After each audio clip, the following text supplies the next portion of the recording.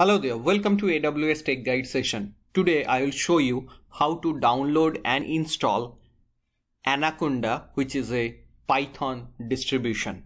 So to download Anaconda, just browse Google on your favorite browser and search for Anaconda Python for Windows 10.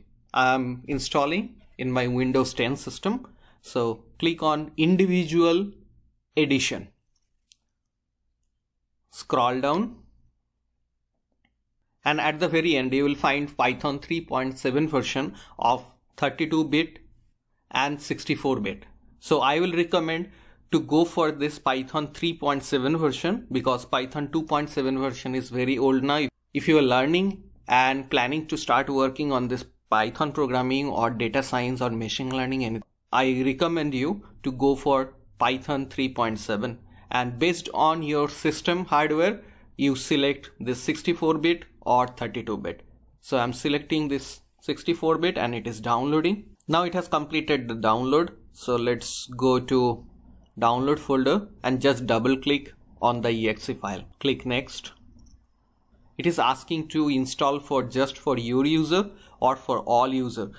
Based on your requirement, you can choose it. It is showing recommended, but I'm selecting it for all user requires admin privilege. That's fine because it is my personal laptop. Click on next. Asking to install. Click next. And now let it check the second option, which is register Anaconda 3 as the system Python 3.7. Now it is installing and it's showing completed now. Click on next.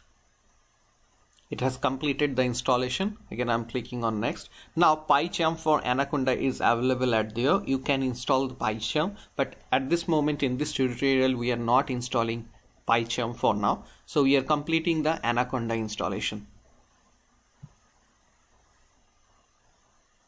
I'm just unchecking this and click on finish. So we have completed our Anaconda installation, and let's see how we can use Anaconda. So go to Windows search bar and type Anaconda. You should be getting Anaconda prompt and Anaconda navigator as well. So I'm just clicking on this Anaconda prompt.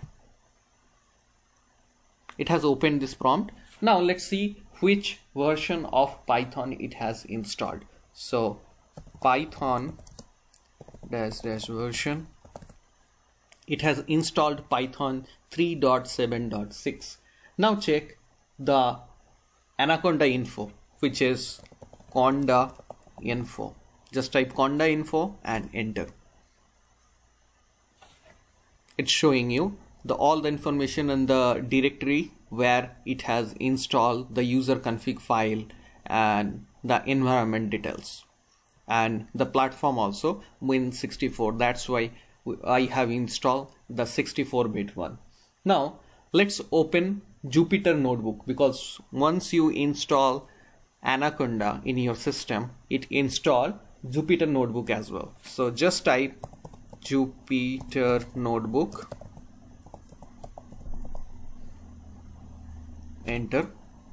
Sorry, my typo. It is Jupyter, Jupyter Notebook, and then enter. Now it will take your default browser and has opened the Jupyter Notebook here. You select the folder first, in which folder you want to create your projects. So suppose I am going under documents. Click on create new, create a folder, and I want to rename this folder. Click on this rename.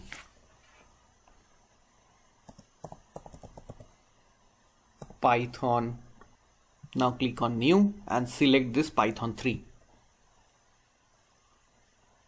Yes, now it has opened our Jupyter Notebook where we can write the commands and execute it.